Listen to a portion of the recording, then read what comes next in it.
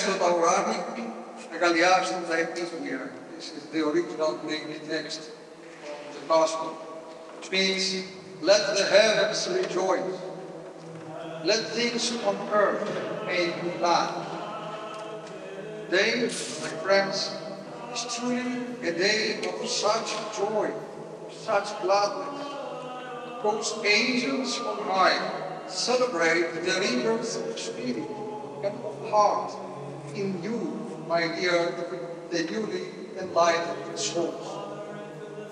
Here, in this beautiful church of St. Catherine, you have made the open witness and confession, the confession of the faith that leads to life everlasting. You have uttered for yourselves the words of faith, the faith that we call the Nicene Constantinopolitan. And this faith fulfilled these 12 articles of the symbol of our faith, that which encapsulates the true faith of the 12 apostles. In the presence of these martyrs, you have given your own testimony to faith, the faith in Jesus Christ, who is the only begotten Son of God. As your Archbishop and spiritual servant, I extend to you and your families and your friends who have joined with us today, both the sponsors who really led to the faith. I wish you all my most sincere blessings and congratulations. You have made a great step in your ascent of the ladder to heaven, and you are helped on the way by the Virgin Mother of God, our Panagir, our Virgin Mary, who became the ladder of Lord's descent to the world of human family.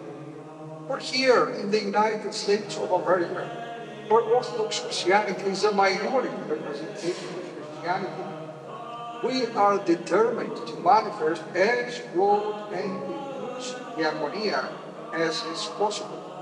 Our Lord Jesus Christ and His Holy Church is for everyone, welcomes all, according to His divine saying, the Gospel where He says, all that my Father has bestowed upon me will come to me, and I will never cast out the one who comes to me. The baptism today is your emergence from the sacred womb of the Church. Is the fulfillment of your catechism, the period of time when you studied and were instructed in the faith.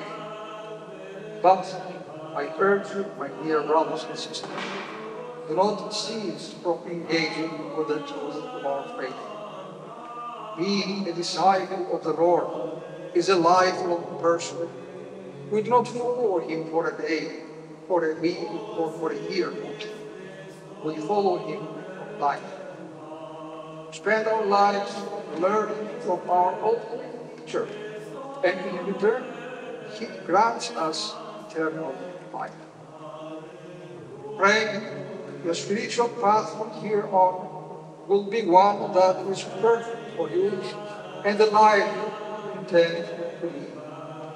But we are also part of a much larger family now. Many brothers and sisters have been born from the baptismal womb that gave birth to you today, connected to the millions and millions of Orthodox Christians throughout the world. So I encourage you to be part of the family, to rely on the family, and to learn on the family when there is beginning. Through the prayers of St. Catherine, the All-Wise, whose church we are today, and St. George, the trophy bearer, who was also dedicated this beautiful church, I pray that you will bless every aspect of your life, and may you always live in such a way that you glorify the God whom you confess today, the Father, the Son, and the Holy Spirit, who is glorified and lauded unto the ages of ages. Amen.